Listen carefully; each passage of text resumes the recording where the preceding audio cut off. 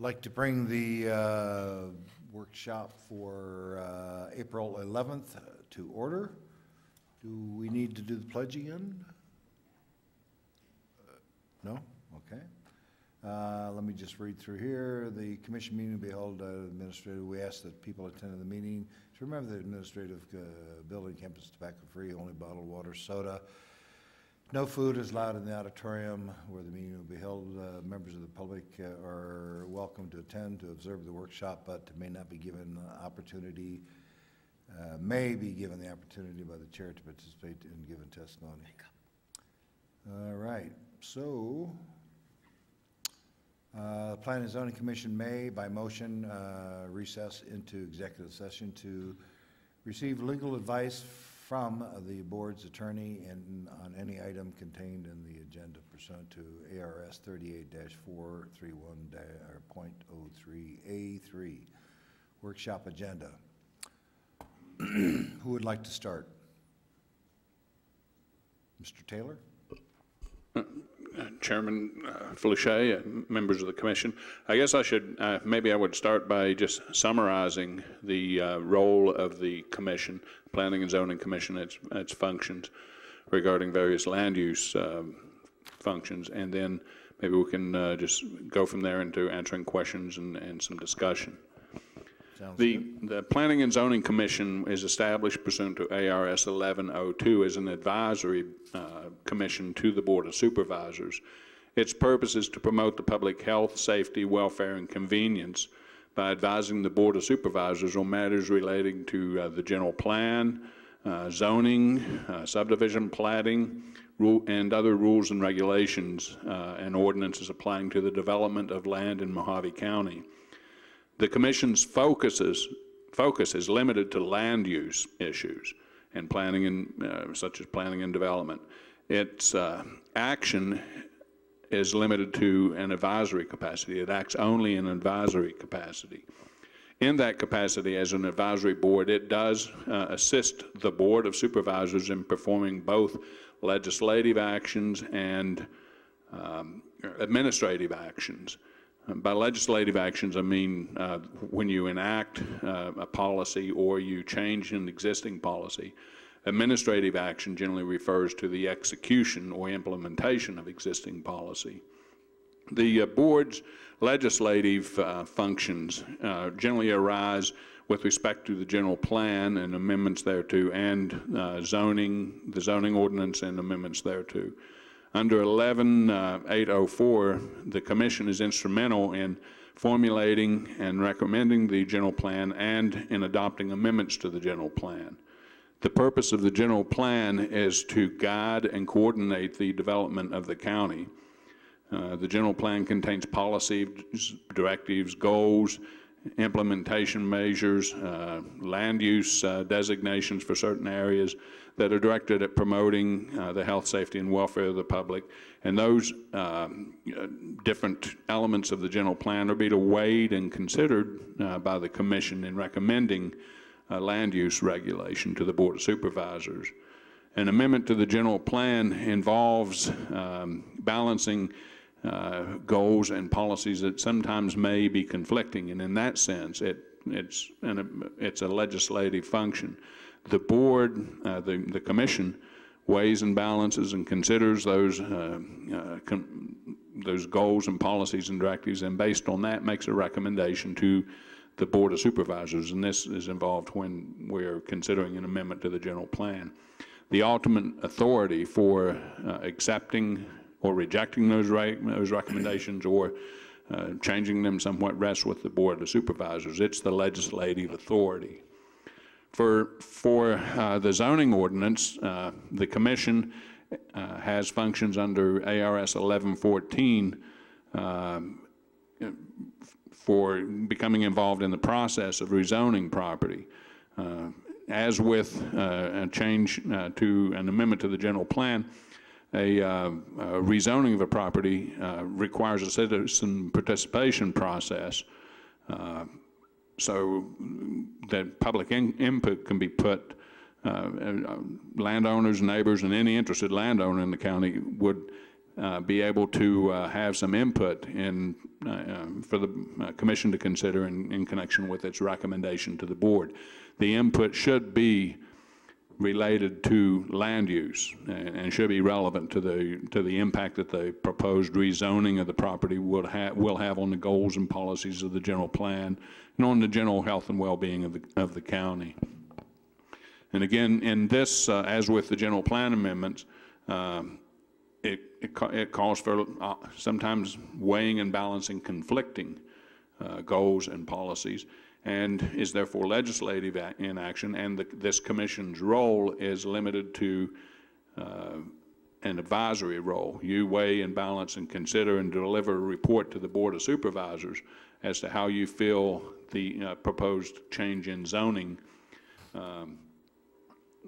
how it complies or advances elements in the general plan. There are certain actions by the commission that are clearly administrative in nature. We saw one of them today in a couple of examples where the commission considered an application for the approval of an RV park plan. In that case, there's no change in land use designation, no change in general policy that's being applied. It's just a review by this commission as to whether or not the technical requirements of an RV park plan approval, RV park plan application have been complied with. There's no change in land use designation, no change in zoning, no legislative action involved. The commission's, again, is only acting in an advisory capacity in that respect, but its function is the types of issues that it can weigh and consider are more limited. It's much like a subdivision review process. That again is an administrative action. If a subdivision does not call for a rezoning of the property or any change in the underlying land use regulation, then it's clearly an administrative function. This commission's role in the subdivision review process is to see that the land division regulations, the design criteria, the construction criteria, access issues, things like that that are required under the subdivision regulation have been complied with by the applicant. You could not consider things like whether or not a subdivision is right for the area. You know, if the zoning classification applies, issues, the general policy issues as to whether or not it's right for the area, or neighbors don't like this, don't want a subdivision in their area. Things like that don't apply. You know, if it fits with the criteria, with the design criteria, an RV park plan, a manufactured home plan, a subdivision approval of a subdivision plat, all that action is administrative. Does it comply with the ordinance? Is there a requisite access, public utilities? Are there assurances in place? Issues like that. And if that is the case, then neither the commission nor the commission doesn't have authority. It can make a recommendation that it not be approved, but the Board of Supervisors doesn't have the authority to reject a subdivision plan. And I would urge too that in the example that we saw today, that if an RV park approval for an RV park plan satisfies the technical requirements of the zoning ordinance, then there's neither staff nor the commission nor the Board of Supervisors has the authority to reject that sort of application. A gray area between administrative and legislative action comes into play sometimes with zoning use permits. Generally, a zoning use permit provides a process for where you can place conditions and things like that you feel are necessary in order to protect the health, safety, and welfare. If a review for a zoning use permit satisfies all the technical requirements, yet leaves some discretion for the commission to recommend other sorts of conditions, such as time limit conditions and things like that, then you start to stray into an area that could generally be considered legislative. And again, the commission's role in that process is advisory. You can recommend conditions and such, send it up to the board, and the board has the ultimate authority to determine which recommendations it will accept, and perhaps add conditions on its own. Is this a good place to butt in? Yeah, sure. What about water? Are we to consider anything to do with water or pollution? Well, the general plan, the requirements under 11.804 of ARS 11.804 has certain, in the first instance, it provides fairly broad authority to the county, including the commission in its recommendations and the Board of Supervisors in its adoption, to consider the impact that land regulation will have on the general health, safety, and welfare of the community. And it's a fairly broad statement of authority. In my view, that does enable both the commission and the Board of Supervisors to consider the impact that a land division regulation will have upon water, the quality of water, the supply of water, and upon other environmental elements, natural resources, air, things like that. I mean, that's all in 11.804. You don't have authority, the county does not have authority, we're not in an active management area to regulate water. You know, you can't impose a rule saying you can only use so much water. That generally outside of an active management area, a landowner can use as much water that it can pump out of the ground for beneficial use. It just can't, I mean, an argument can be made that it just can't waste water or transfer water out of the basin and things like that. But the commission and the Board of Supervisors, I do believe, has authority. If a person comes in and requests a change in land use, would have the authority to consider the impact that that change in land use would have on natural resources, air, water, forestry, things like that, would have the authority to consider that.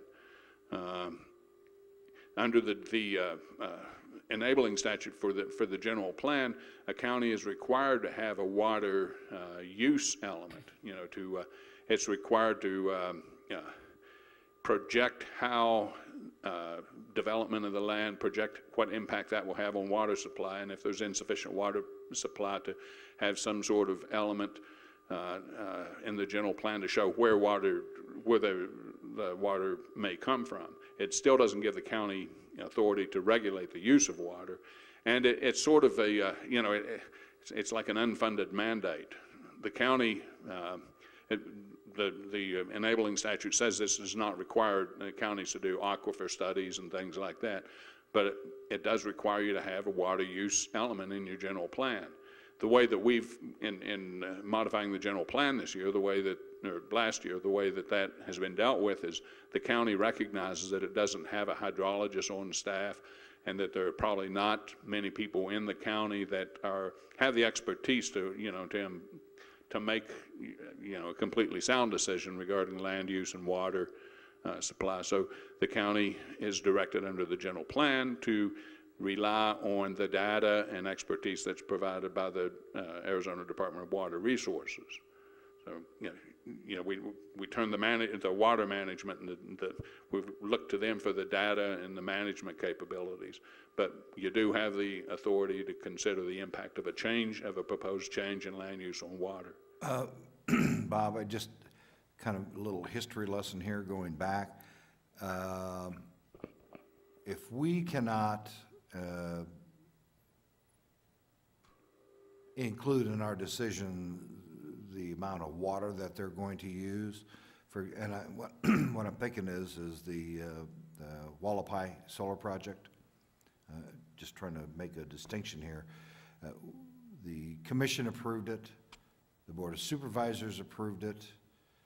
They had a water allocation from DWR for whatever it was, 43 or 4,500 acre feet. And then somebody went to the Corporation Commission and killed the whole thing. So no matter what we do, there's still another elected body that tells people what they're doing for projects. That's correct. There's So the ultimate authority. How is it that we can't make a determination on water, but they can? The Arizona Corporation Commission is part of its line siting committee and its study committee uses the Arizona Department of Water Resources as one of its participating entities. And it has more authority, more direct authority under state statute to say, if you're using this much water, the project can't go forward. I understand that, but the project was approved because they had enough water, but the Corporation Commission said, no, you can't use groundwater.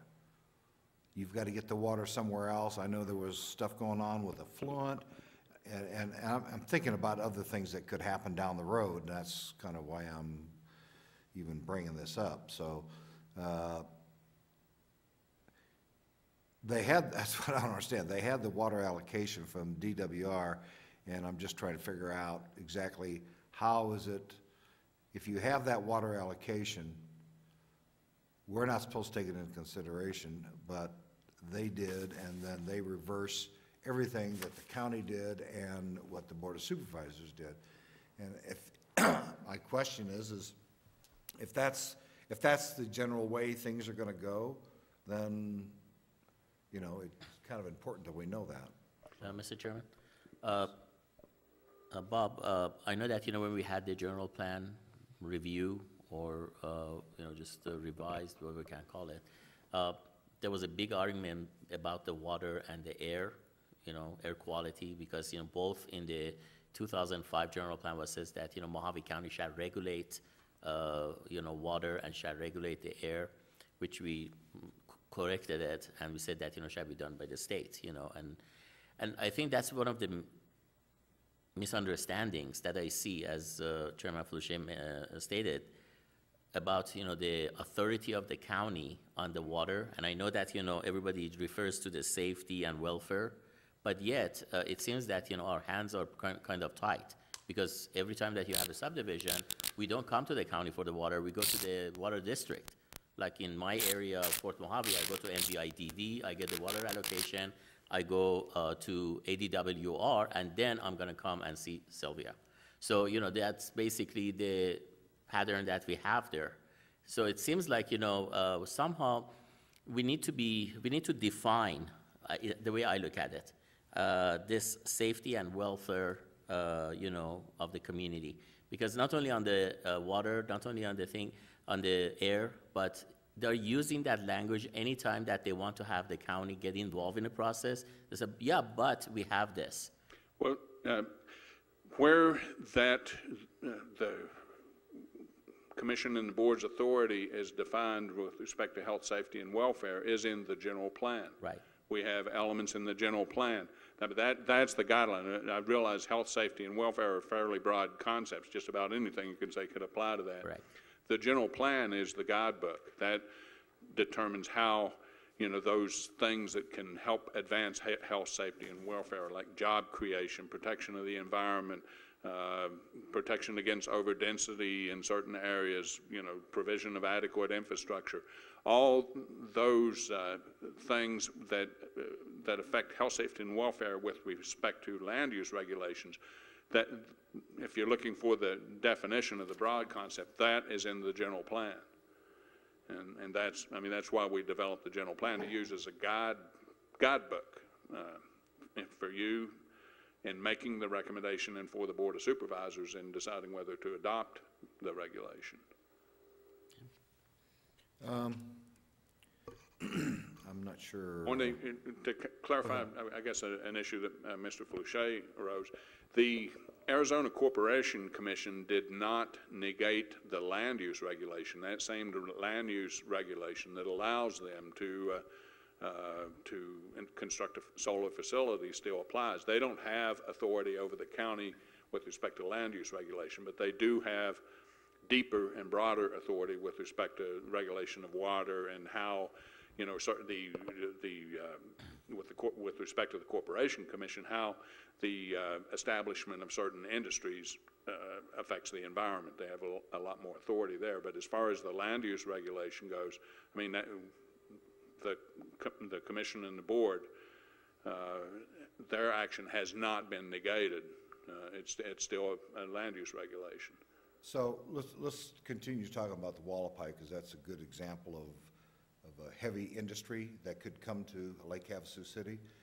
That one there, it was previously a residential subdivision that we approved. And that's why they went to DWR. I guess my question is if 2 miles away from that project, someone came in and said, we want to do the same thing, okay? Do they really have to go, to DWR to get a water allocation? I don't think they do for manufacturing, industrial, or heavy use. I think that's really for public reports and for residential subdivisions. Is that correct? That's correct. And in Mohave County, at least, DWR is the only entity that has the authority to provide that. You know, there is authority under the under Title 11 with respect to the counties now, even outside of active management areas, where upon a unanimous decision by the Board of Supervisors, you can require, you know, a showing of adequate water supply or something like that in connection with the approval of a subdivision. But right now, basically, it just, since that's not been adopted by the county and we're outside of an active management area, they need to, and subdivider needs to go to DWR and get the, for its public report, and get the assurance of adequate water Right, supply. and it's, I guess my point is that if it's residential, they got to go there. But if it's not residential, non-residential land use zoning, then they really don't have to go to DWR. That's correct. Not for the approval of the placement of a certain industry in an area, they have to go through the Corporation Commission. And the Corporation Commission, and, you know, again, I'm not going to challenge their authority. They pull in entities such as the EPA and DWR and stuff like that, and consider what impact that industry will have on that. And I also understand if you just can't drill a well if you're within a water service area too. So that I'm primarily thinking of things that are outside of those. And I think regardless of the project ADEQ, and if there is any industry, you have EPA pretty much, you know. Well, depending upon the project, I mean, that one there, they had to get an EIS, they had to go through the NEPA process, all that stuff had to be done. But they didn't get that far into the process because Arizona Corporation Commission said you can't use groundwater. So that's when everything stopped. And then they couldn't get financed, and then they couldn't get PPA. I'm just saying it's a snowball effect when something like this happens. But they still have the land use designation if they could work something out with Kingman to get It the doesn't flow do into. commerce any good to have a land use if you can't get water. No water, no development. I don't care if it's residential or industrial. It's just the way it is. So I understand. I just was trying to figure out how we got trumped on stuff like that. So. Wait, I have a really simple question. You guys are way too complex for me. Water or pollution, if it's a general plan amendment, we can talk about it. If it's a zoning use permit, we can get even more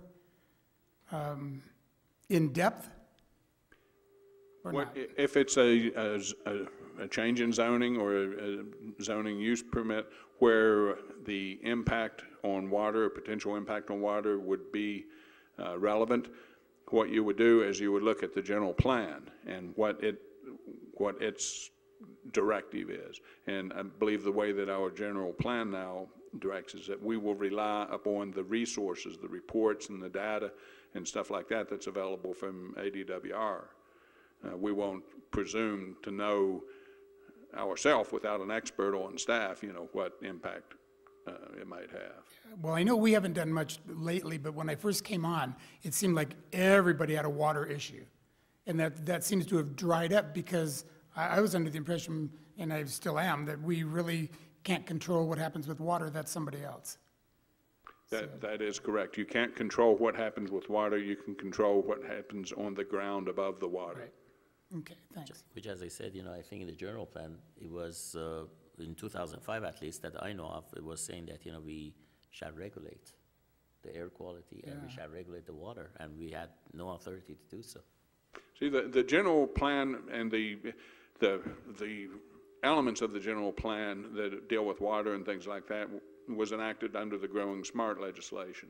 And it sounds like a good idea, but they don't, it says you'll have this water use source element, yet there's an overseeing body that has the ultimate authority over the use of water, and there is nothing from the state that gives counties outside of an active management area the resources to make a sound judgment on what will happen, you know, with respect to groundwater after a land use change.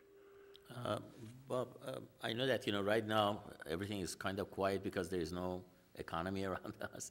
But as soon as, you know, things start to loosen up, I'm sure there are going to be a lot of applications for projects, and I'm sure that, you know, we're going to have the same problem. As soon as they want to put an industry down in a project, they're going to come before us and say, hey, you know, water, you're going to pollute the water, you're going to use the water, you're going to abuse the water. So I think it is very important for us, the commissioners, to understand about, you know, this, you know, the fine line that we have in terms of, like, you know, approving it, I mean, recommending it to the Board of Supervisors in a positive way or negative way. And it seems, the way I look at it, if the project is viable and there is no problem with the surrounding properties and it's within the guideline of the land use ordinance, we should not try to instigate about the water and just let that be handled by the state. Is that a good evaluation, or? That's the general direction that we get from the general plan now, that, you know, water is important to health, safety, and welfare and stuff, but we lack the in-house expertise and the ultimate regulatory authority to actually do anything, you know, do anything that makes sense with respect to water. You know, you can, so, you know, I guess the approach under the general, under the direction of the general plan would be, okay, you can consider weigh and balance all the impacts that it has on health, safety, and welfare. You know, development of industry, the diversification of industry, development of jobs, things like that. And then, you know, among those elements is the impact on the environment, the impact on the water supply, and rely on the applicant to show that they've satisfied whatever concerns the state regulatory agency has in that respect. Well, that's a little bit be more specific about this. The concern that you hear all the time is we don't have enough water. We don't have enough water. We are just, you know, we don't have enough water. Well, we don't know how much water is there because we don't have any data to support anything. So basically, again, as you suggested, I think it is the applicant has to go to those authorities, which I think would be on the state level, to provide that kind of a support, the way I look at it. And I don't think we cannot make that indication, and the staff cannot give us any indication, is there enough water or not? Yes, we simply don't have the resources here. That would be a very expensive agency for us to try to set up as a county. That's a developer cost. That's a developer cost. How can we get around? Remember the Albiasa, there was already going to be a city and they had 84,000 acre feet of water a day or whatever, and then Albiasa wanted to use a little, and we had everybody come in from the Big Sandy area complaining about water use. Was there anything that we could do, or anything we can do in the future at the county level, so that we have better information? Because remember, we really didn't know. I mean, we knew what was going on, but it didn't seem to get out to anybody quick enough. Well, could we get better information? Is that easy to attain from you guys to us? Well, I think that, like in that example, you should rely on the applicant, since they have to go through the, you know, for an industry like that they were going to bring in, they are ultimately going to have to deal with the ADWR, have them, you know, incur that cost and provide that data. And, you know, that's sort of illustrative, too, of how, you know, you get sort of caught in a situation. When you're considering a change in land use, would it be reasonable for you to say, well, you're designated as a subdivision now and you can use so many hundreds of thousands of acre feet of water and stuff. Now you're going to drop down to 4,000 acre feet and we're not going to allow that land use change because of your use of water. That might be perceived as a unreasonable reason for denying the change in land use. Well, I think part of the problem with that I saw was the people from the Big Sandy didn't believe him. And so all we had was the developer saying, gee, we're hardly going to use any water at all, and all these other people saying their wells were going to sink so low that the pumps wouldn't work anymore. And I don't know, that's part of the water thing. If we can't do much about water, that's okay. But I don't know, it'd be nice to, when the people come in, to be able to say, you know, you're wrong and this is why. Or that you're not providing sufficient data to show us that this land use is going to harm the water supply. So that's back on the developer. Right, yeah. Okay. On the front page of your little cheat sheet you got there, I noticed under the zoning ordinance, and you don't mention it up in the general plan, I'm just curious, we mentioned the citizen participation process. Is that only required if you're rezoning? And is that, or if you're coming in for a general plan, a major or a minor amendment, and a rezone, at what point and how many participation meetings are going to be required for a major amendment or a minor amendment or general plan? Do we have that wrote down somewhere, or is it generally, I know the commission generally says, well, we want you to have 2 or 1 or 3 or... Well, the citizen participation plan and the opportunity for input from the public is required both with respect to a general plan amendment and a zoning. Basically the state statute says that you will have a plan, you know, to provide an opportunity for any interested resident of any interested. It's fairly broad. It's just not neighbors, neighboring landowners, and any interested party to express their opinion. That's required under both a general plan amendment and a zoning change in zoning ordinance. We have notice provisions also that are required under statute, and citizen participation plan elements under the general plan as they apply to an amendment to the general plan, and we have the same thing under change in zoning ordinance. But does that okay. There's nothing that says you Minor can. amendment or general amendment, they're both the same. That's what. Well, major and minor, you know, major amendments, well, any amendment to the general plan, there are restrictions under the zoning ordinance and under the state statute as to how many times you can do a major amendment and when it has to apply, and you're required to define a major amendment and a minor amendment, things like that. But the citizen participation plan is required for any amendment. Okay. Then let me ask Nick, where in our general plan and ordinances do we somewhat suggest or dictate how many of these, because this paragraph goes on quite a bit about everybody's concerns, da-da-da-da-da. I'm just wondering, where can they get that information off the county's website about how many participation meetings they need for a general plan, or for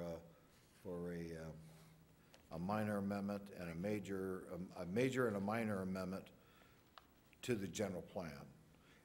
And I guess supplemental question to that is, if there's an existing area plan, like where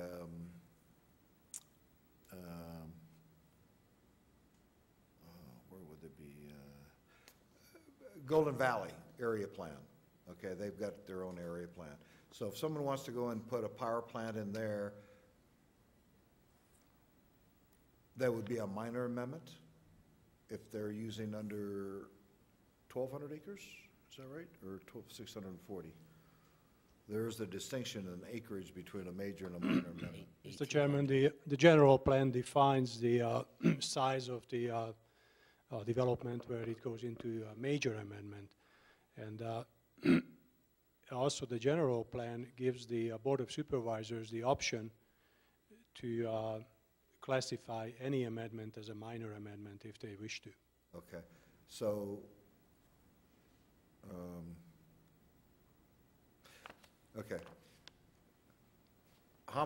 Currently, how many acres do we have that has to be, if it's over so many acres, it's got to be a major amendment, period. If it's under that amount, you can do a minor amendment. Chris? Yeah, that's true, and I'm looking up now to see what the actual acreage is, but the director is right. particularly with renewable energy resources. You know, there can be determinations made that something that's even over the acreage limit is indeed a minor amendment. Also, there is a kind of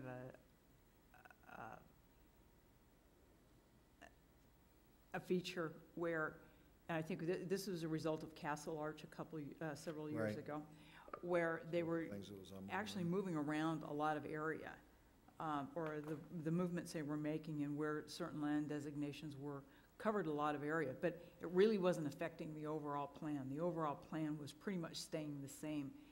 And there were some issues about having them come back and do a major amendment on something that was just really a minor, ended up being a minor shifting of the land uses and where they occurred.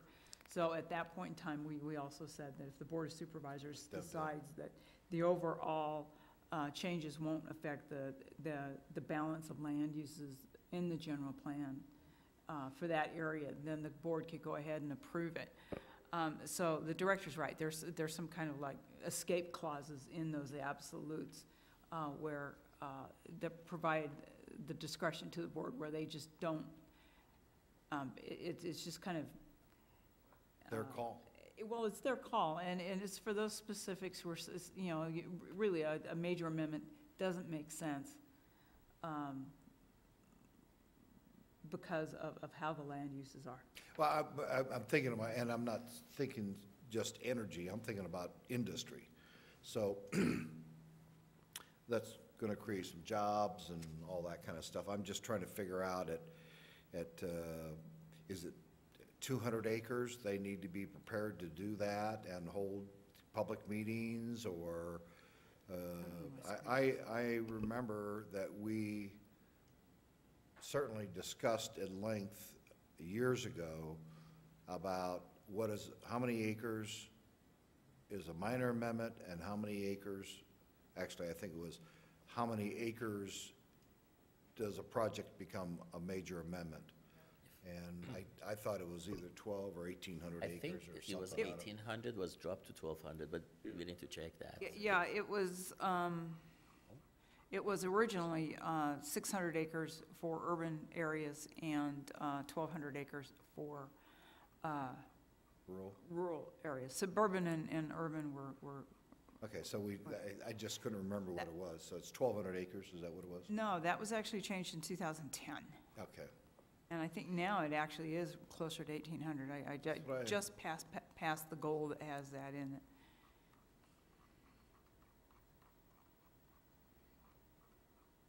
I'm just trying to get a better handle on the process that we have, or we try to go by.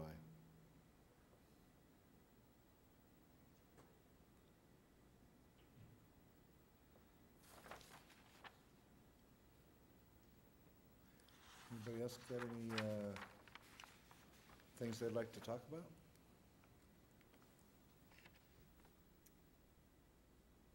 Never to be a person without words.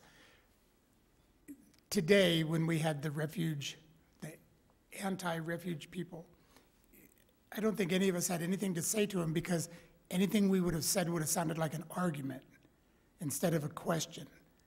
And I don't know, coming to you guys for guidance, is there any hope for that, or is that just something we live with? Well, as you saw today, there's going to be people that approve of a project and you know, really feel strongly about it, and people that feel strongly against it. I mean, you're not, any position that you take that is inconsistent with the position that a person that opposes a project will be perceived as adversarial, I guess, you know. Well, most of the people that spoke didn't necessarily speak land use.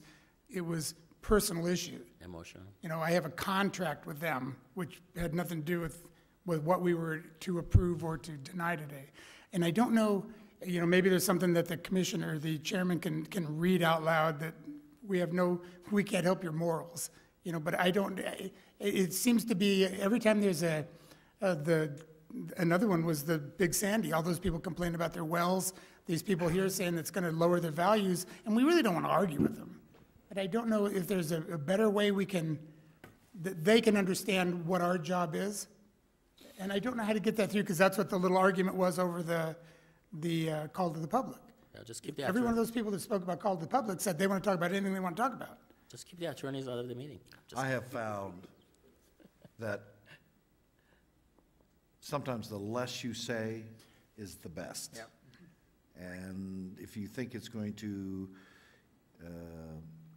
create some havoc or indigestion by anybody, then that's your call. I mean, as a commissioner, you can ask anybody any question that comes up to the podium, but if you think it's going to incite a riot, I probably wouldn't recommend you do that. But that's the way I handle it. I just keep it simple, and the less you say, sometimes less is more. Well, I really believe that people don't understand what we do. Or the one gentleman that I said, that there's all this county staff that's more than willing to help them, they don't go there. And they really believe they need to come to us to vent, not to go somewhere else and find an answer. And I don't know, I mean, now I'd come back to you guys to how to help the public. I mean, maybe you can't, you know, maybe that's the correct answer, is we can't help stupid. But it just seems that you know, with a lot of the people that come before us, they really don't understand what our duty is, Well, and they really don't care, probably. Well, Joe, you notice that, you know, the gentleman who is running as for the supervisor position is still referring to us as the governing body. I mean, you know, when you have somebody who wants to become a supervisor, does not have the knowledge of the commission, you know, what do you expect from the others? I guess the best thing to do is to, like you did today, try to explain what your role is, you know, so that they'll understand your decision. You allow people to have their say. A lot of what was said today was not really relevant to what decision you had to make. It was more directed at zoning the property and things like that. But you know, explain to them what your role is, and these are the issues that you look at, and that, you know, these are what you'll make your recommendation to the board on. Yeah. The same people will probably show up at the Board of Supervisors and have the opportunity to provide their input there too. Yeah, I agree, it's Carl's fault. Alyssa, I just want to give everybody their 2 minutes of fame, and if we didn't do that, we'd all be on the front page of the paper. Still will be. It still will be, right? I'm not going to read the paper, so I don't care. Yeah, we don't get this paper. Most of us, some of us don't live on this side of the hill. Yeah, once in a while, someone emails me something, but other than that. Mr. Chairman, may I just respond to Commissioner Morbido, a couple Absolutely. of things. First of all, thank you very much for sending complaints back to us, because that's what we are all about. And I really mean that our number one focus is being at service. So our focus is on anybody that comes in there gets an answer. And they do.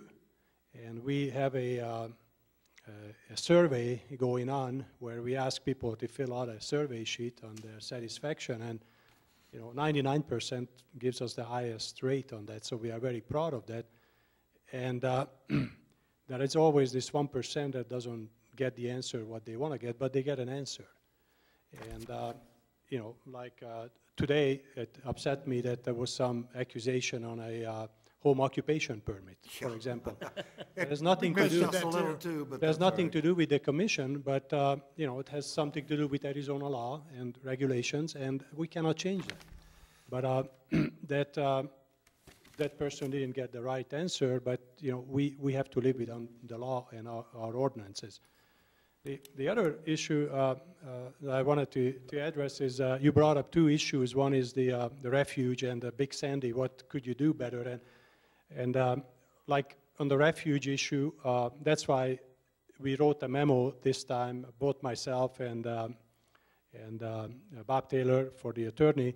And that really was a lot of help. That basically we tried to clarify the issue, that the issue was the zoning. If somebody has a zoning, that's the land use, and then can have a reasonable expectation to use that property for whatever it's zoned for. On Big Sandy, the water was the issue, and so if you want to ask us what is the regulation, what is the laws that govern that issue, that may be something that we can help you. Like Big Sandy, we could have pointed out what we just discussed here, that the ADWR is in charge of regulating groundwater in Arizona. And other issue is that how much water is there that we just don't know. And you can do studies, but those studies are very expensive. And so if you want to direct questions to us, we're more than happy to answer those. That may put them back in the, what are the regulations that we can consider, staff can consider, and the commission can consider. That's good, and I'm probably the most guilty on this whole board of not coming to you guys enough when there's somebody up there asking a question. But thank you, I'll bug you guys more. Mr. Chairman? Yes. Director Hunt, one of the things that we heard today was, the ability of the people to bring up ideas or suggestions on the zoning ordinance. What do we have available for those who want to make a recommendation? Is there a, suggestion box or on the website, or what do we have that they can make those suggestions to the staff? Because, obviously, they want to just bypass everybody and get up to the upstairs, as they call it. Yeah, Commissioner Azarmi, and anybody can do that. They can go to their supervisors, and they certainly approach us, and that's the procedure right now, that if an issue comes up with the zoning ordinance, if we notice it, we staff notice it, we bring it back to you for a text amendment, and we do it quite often. Now, if the public wants to change something, then they need to bring it to their supervisors. Right now, that's the procedure, and then they ask us, and then we put it on the agenda. We're working also on a procedure. It's a very good question, and thank you for bringing it up. We're working on a procedure right now that we want to bring to you for approval, that there's a petition process. If somebody wants to change the zoning ordinance, for example, then they would have to go through a petition, collect signatures. They have enough support for that. And if they meet a certain threshold, then we would bring it to the commission for consideration. Oh, boy. Elaborate a little bit more on that. What is that going to include? Well, we don't have a procedure yet, or a policy and procedure rather.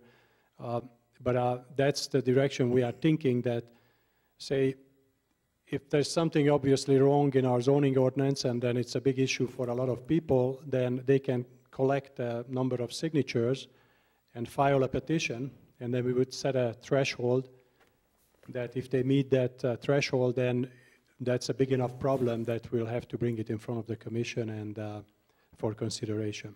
Is that something that's been done in other jurisdictions? I don't know about other jurisdictions, but we have similar procedures for other committees that we have, not commissions, but committees. They have a certain procedure where, say, I'm coming from Public Works, they have a procedure if they want to get a road into the county road maintenance program, then they have to collect like 30 signatures, and then it becomes an issue that will be brought in front of the Board of Supervisors. So I was thinking about similarly, if they have an issue with something, then they would have a petition process that they could petition the commission and the board, yeah. But meeting a certain threshold. It's not just one person who didn't get his permit and he's upset with the world, but it would be most of a common good. Yeah, Director Hunt, with all due respect, in terms of the petition, one thing I've experienced so far, and we did that with the animal ordinance, they threw a whole bunch of lies out there to get those signatures. And I know that firsthand, some of the things that was said out there was totally untrue, and yet, they were doing that to get that signature on the petition, and then, you saw the end result. So I'm thinking that, my suggestion is at least to have some advisory committee or somebody to review those petitions or the comments that is there, and if it's viable, then, filter those through the system, because otherwise, the way I look at it, it's going to be a lot of work for the staff, and it's going to be, you could see that today. You know, some of the suggestions that they have and comments that they have is just off the wall. Yeah, I totally agree. If we develop a policy and procedure for a petition, it has to be a proper procedure where the petition is actually factful and addresses a certain issue, and it's related to the ordinance, nothing else. Yeah, I would think about it some more, and then think about it again. Because I can think of 5 people that will start bringing in petitions right now. Yeah, they just make up stories. Yeah. Right? You know, they get Chris? the signature. Yeah, real briefly, found the question was the size of the acreage for major amendments to the general plan. 1,800 for suburban and urban, other than renewable energy projects, 3,800 in the rural, other than that. And if I can kind of put my 2 cents in on the changes of the zoning ordinance, I think one of the biggest tests that has to be made as far as, you know, the county bringing forward and championing a change to the ordinance is that whoever's requesting it has to demonstrate to both this body and to the board that the issue involved and the solution are of greater importance than just a very small minority or just a few people, or as Nick said, just somebody who didn't get their permit. And that's probably one of the most onerous tests that Yeah, it's something can like see that has that. to go through. Okay. All done? To make a motion to adjourn on that. Any questions anywhere?